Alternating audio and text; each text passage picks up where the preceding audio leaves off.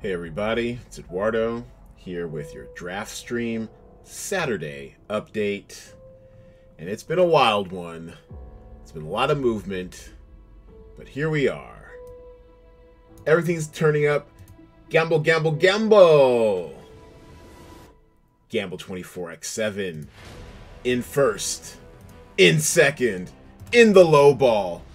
Looking for a clean sweep of the weekend. The all-time Cinema Draft money winner, rapidly rising up the ranks in DraftStream as well. Putting my own call sheet to shame. Let's give you some background. As I was scoring these, I go down one column at a time, and things were getting spicy. Right after I passed Hamilton, it put me in the lead. It actually put me in contention. Then Juon Origins put me over the top. And then the Babysitters Club. Who knew? Coming off the top rope. Look at these scores. I had no idea. It's tremendous value for the salary. We'll get into that in a second. Let's start with G24's call sheet.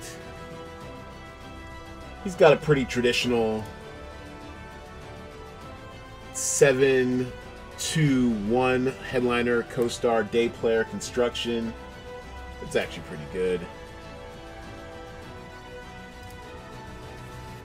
Starting with a healthy, what is that? A 5-pack of the Babysitters Club. I mean, look at this value right here. For a day player, 9,800, getting 117 points. It's, what is that?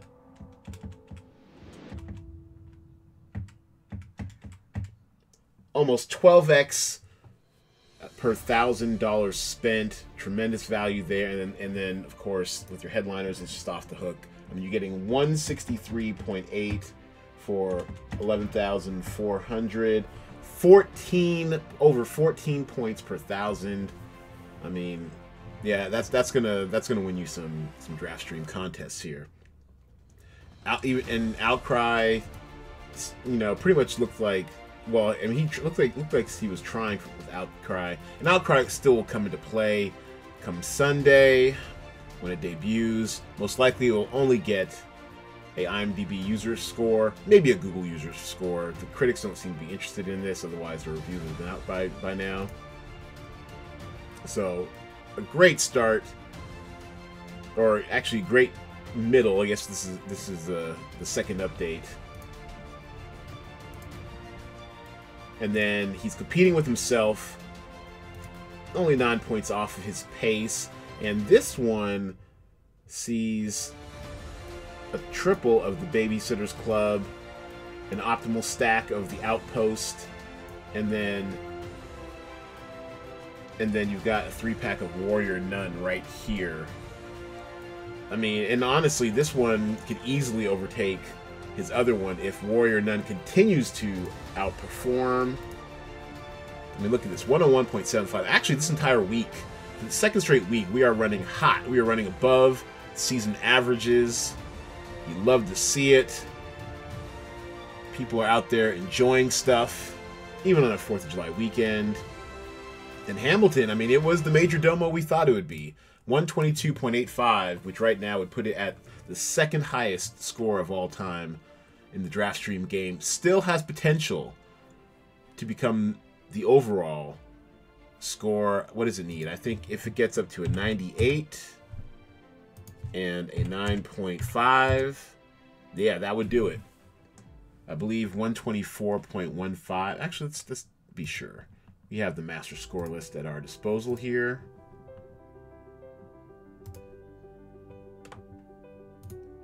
Sort by total score. We can do it. Yeah, 124.15, The Last Dance. So it's got its work cut out for it, but it's Hamilton, man. I don't understand why it's not higher. I mean, Hamilton, I watched it for the first time ever. I was not one of those lucky ones to win the lottery and it's touring or whatever. I did not go to New York to see it on Broadway. To see it with the original Broadway cast, I'm still floating right now, everybody. That was an amazing, amazing experience. I enjoyed the hell out of it. As you can see, I gave it a 10. I've been going to theater or acting in theater since the 5th grade.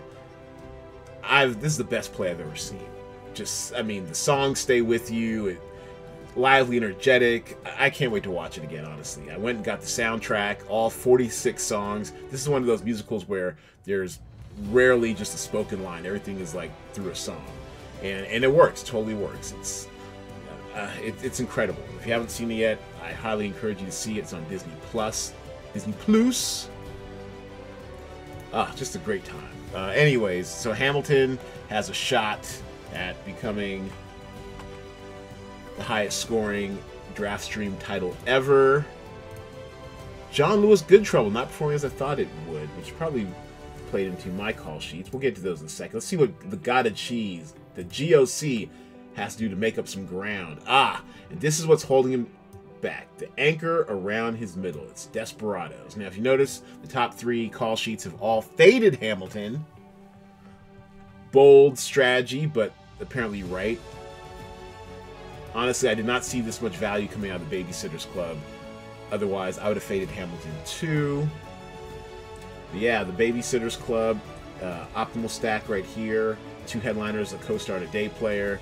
This headliner stack of Desperados will probably do it no favors. It's getting savage right now, critically. Audiences seem to be lukewarm on it. Headliner stack from the Outpost, and you want to talk about performing. Man, Outpost is showing improvement right here. 101.45 base, so 142 for your headliner. Looks like somewhere in the realm of 11 points per 1,000. It's tremendous value. Warrior Nun also. Really, I mean, just a really overperforming weekend so far. My poor call sheet, which pretty much has no shot to win now. Largely because I'm way down by Hamilton. I mean, it got me the guaranteed points I needed, 171.99. I mean, that's great for a headliner, but it's not value laden. I mean, 171.99 divided by 27.1, and you're only getting just under 6.5 points per 1,000. So, I mean, these were guaranteed points, no doubt, but if I'd taken a little more risk and just faded Hamilton altogether, I probably would have been all right. And by the way, Leslie Odom Jr., probably the MVP of that show, man. Just, I mean, his Aaron Burr is just... The whole thing's spectacular, y'all. Go see it if you haven't seen it yet. Anyways, the rest of my construction's pretty sound. 3 stack of Ju-On, Origins, sampled the Outpost headliner, and then I slightly over-indexed on Warrior Nun. Didn't hurt me at all. I mean, look at this value. 9,000 to get 142 points. I mean, it's not bad. It's like almost 16 points per 1,000. I mean, you can't beat that with a bat. So anyways, I don't know. I mean, there's no path for victory for me here. I just don't see it.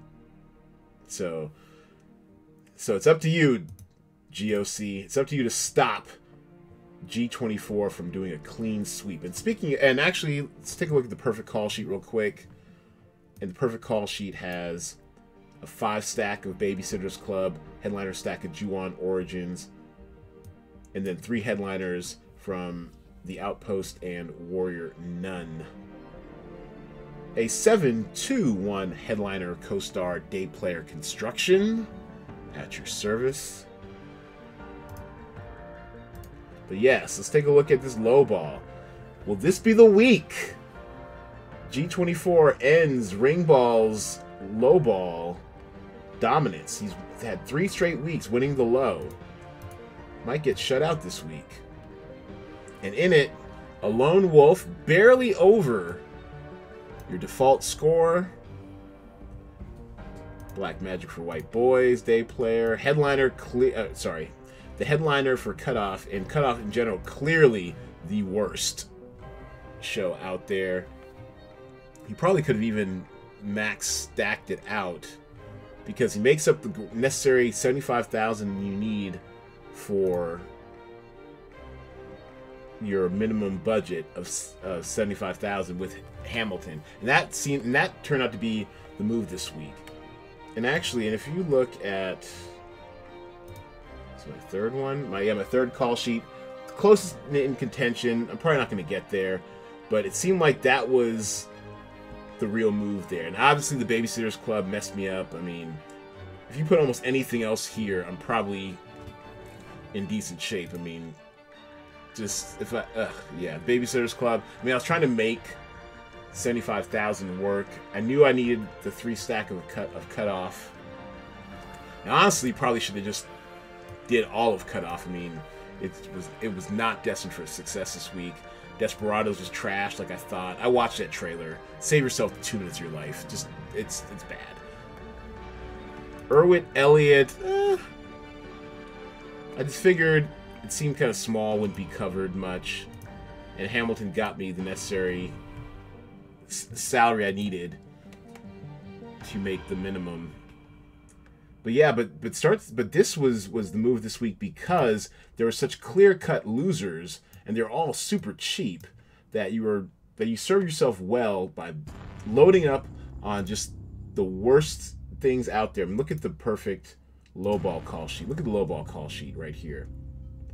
4 stack of Lone Wolf, 3 stack of Cutoff, Desperados, Hamilton, Outcry, and Hamilton's on there because the optimizer knows you need 75,000 minimum to make the salary. So that, just keep that in mind as we move forward in this game. Different strategies to use, even for the low ball, that you can go as low as possible and still be in contention for the low ball call sheet of the week with one big splashy expensive title that actually performed as intended.